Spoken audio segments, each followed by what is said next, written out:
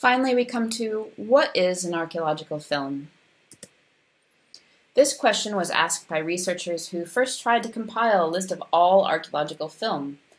This was actually possible at one point in the early 80s, but now is extremely difficult to determine. This list also included films where archaeologists were merely consulted rather than the primary authors of this film.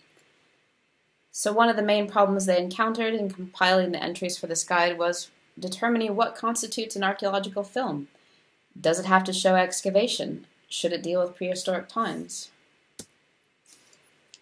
So in my article that I assigned for the reading this week, I kept it pretty simple. I define an archaeological film as a film made by an archaeologist in order to communicate some aspect of archaeological research.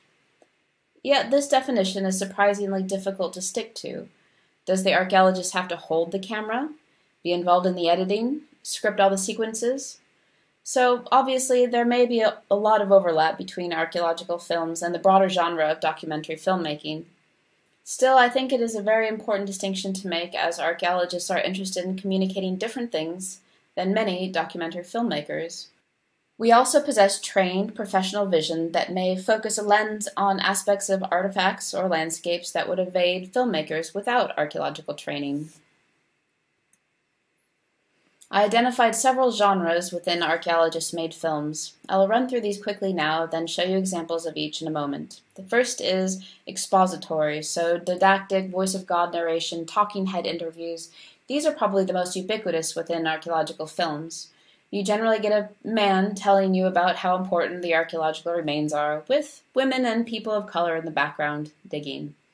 For a while I was reviewing archaeological documentaries, and I started a beard count. Spoilers, it was high. Still, this is a really useful genre, and arguably you should walk before you run regarding filmmaking.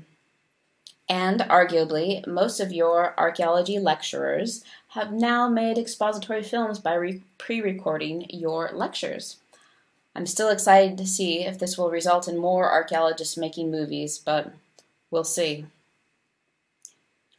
We go on to direct testimonial, so archaeologists directly telling the story of archaeology in video diaries or phase videos. These are generally archaeologists standing in the trench describing the archaeological remains they are working on. These are a difficult genre, as the precise terminology can make them inaccessible or inappropriate for general audiences. But with some skillful filmmaking, you can illustrate the terms by focusing in on the points of discussion in the narration. There's impressionistic, so art/archaeology without authoritative voiceovers. It can be fragmentary. These are seen as more experimental and perhaps less accessible to public audiences who may not pick up on the nuance that the archaeologist is trying to convey. Phenomenological, which records the sensory components of fieldwork. This is an exciting genre that attempts to provide the direct experience of being an archaeologist. The archaeologist filmmaker just tries to show you our perspective through the lens. This is a bit easier these days with the growing popularity of GoPros and the like. And 360 film. This is a very new tool within archaeological filmmaking, and I'll be going over it more in week 9, but with 360 film you may view in each direction, but you do not have control over which way the audience is looking at any one time. It's an exciting development for archaeological filmmaking, and I've made some pretty terrible 360 films, but there's a lot of potential there. I'll run through examples of each, except the 360 of these now, but watch how there is some crossover between them. First off, again, expository. I created this film as a postdoc for the Eurotask project, which was an interdisciplinary research project exploring the history and contemporary legacies of the transatlantic slave trade. This video introduces the work of Winston Fulgence. Hi, my name is Winston Fulgence. I come from the Caribbean island of St. Lucia, and my background is in history. My first degree is in history. I've been a history teacher for almost 20 years. My second degree, my master's degree, is in anthropology. And right now I'm at the University of York doing a PhD in archaeology. Specifically, my research will focus on memorialization process. So I'll be looking at the process of memorialization of the slave trade in Africa, West Africa, the Caribbean, Europe, and the USA. Looking specifically at how people go about memorializing utilizing the slave trade and the process of getting to presenting the memorials to people who are going to visit the sites on plantations, in museums, and so on.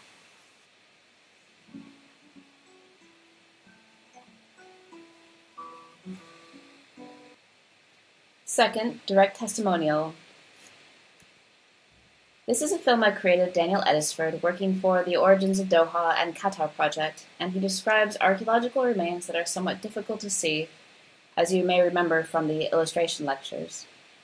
Note how I show what he's talking about through the use of B-roll, or close-in shots of features.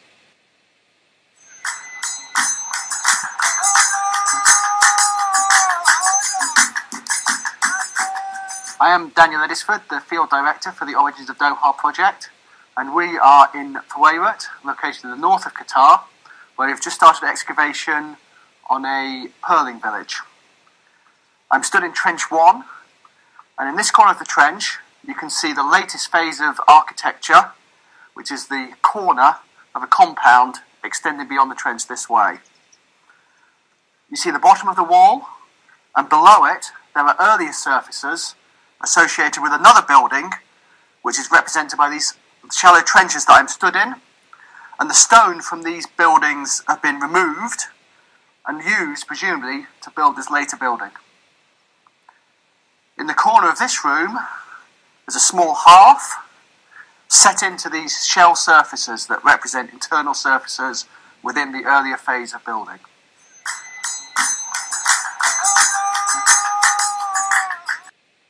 And then we come on to Impressionistic.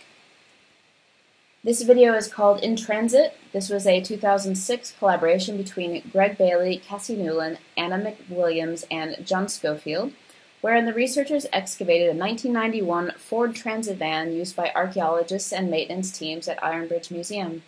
As you watch this clip, think about the audience. What does it convey?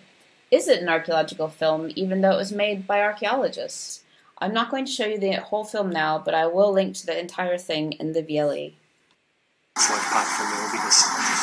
archaeology, I suppose, does try to recover the transit of things through times.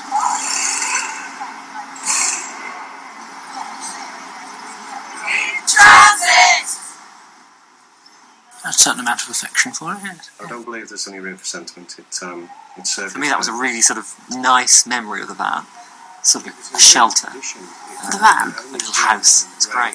I don't know really, it doesn't really have any special meaning to me. A van of 6 or 7 years old in the commercial industry was very low mileage. So It rattled and it clanked, and it was a bit of a rattle trap, but it didn't have any breakdowns. It didn't really have any flat tires. No bits fell off. Yes, it was a nice Recalcitrant, to say the least. a joy to drive. That's my memory of the van. I mean, people do this kind of thing all the time. I've always regarded this as a normal archaeological project. I've never seen it as being particularly different. Contemporary archaeology, again, it is something which tries to engage with the archaeologist as the author of the report, a creative producer. You can't take words straight out of... I'm very excited about it. I have to say, when I first turned up, I had no idea really what to expect. From Iron Bridge we got The registration documents. discs. There's a whole series of MOT certificates, but not the most recent. And the gas emission test form. And then there's an accident report form. He'd crashed it on the way up through Culberdale. No. Corporate colour was a red colour, so I basically bought a red one. It did end up in a fence.